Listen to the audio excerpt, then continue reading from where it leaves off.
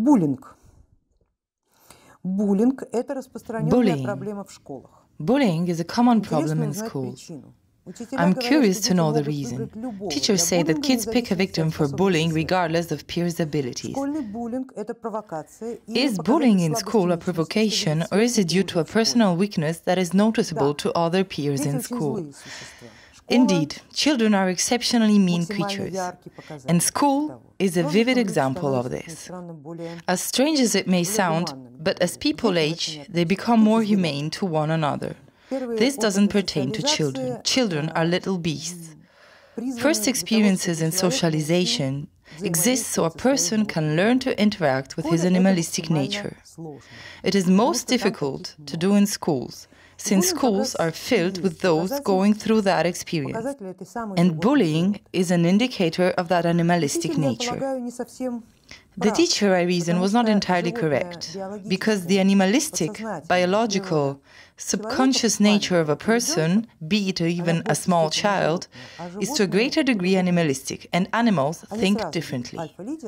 They right away would see an alpha leader as well as an outcast of the pack, no matter what sort of clothes the outcast would put on, and no matter how he would position himself in a social sense. A future alpha leader, that is, in the subcortex. On the one hand, bullying is a social resilience test, and on the other hand, it is a pure, ancient animalistic function to cast out the weakest of the pack.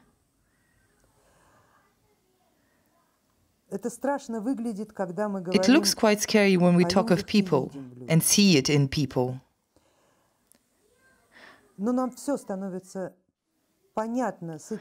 We gain clarity on this phenomenon if we try to see an evolving person in all the age-related stages.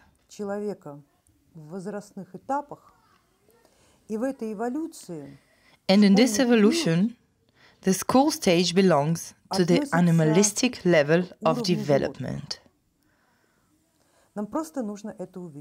We just have to recognize it. These are higher order primates, but primates nonetheless. It is a pack. A class of students is a pack. They are of one species, but a completely irrational, inhumane, and uncivilized society.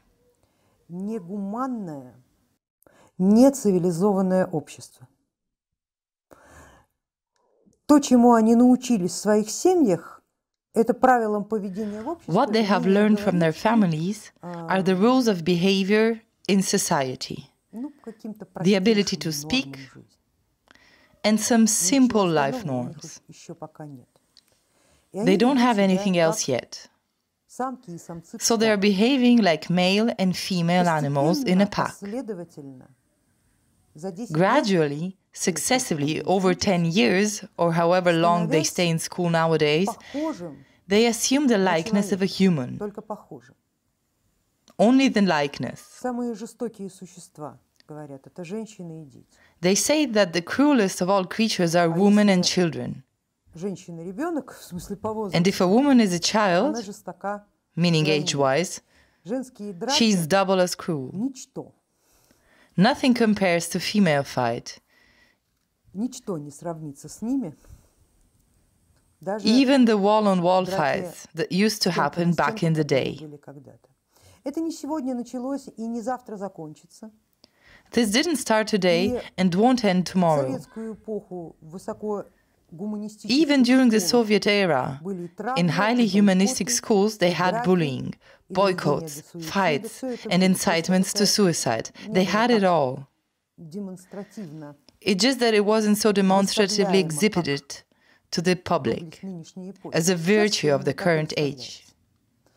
But nowadays, that is exactly how it is presented, because according to our current culture, you don't need to hide your animalistic nature. It is nothing to be ashamed of. The same way, One can also go about the publicity of one's own gender, own social statuses, or some other characteristics which in the culture of the 20th century was accustomed to be hidden and corrected in any way possible. Bullying, in fact, relates to it. It is in some way considered that it didn't have this in Soviet schools, but it did happen, just not as much, and it wasn't as actively announced. Today, it became a norm. Voicing your animalistic nature has become a norm. People don't try addressing it personally. They don't feel shame just because something animalistic awakened within them. Culture, the outer section, tells us that all which is animalistic is normal. The same as early sexual education is considered normal today. The same as it is considered normal to snitch on your parents to morality police or whatever if parents forbid their male child to dress like a female. This suddenly became a norm, just as bullying became a norm.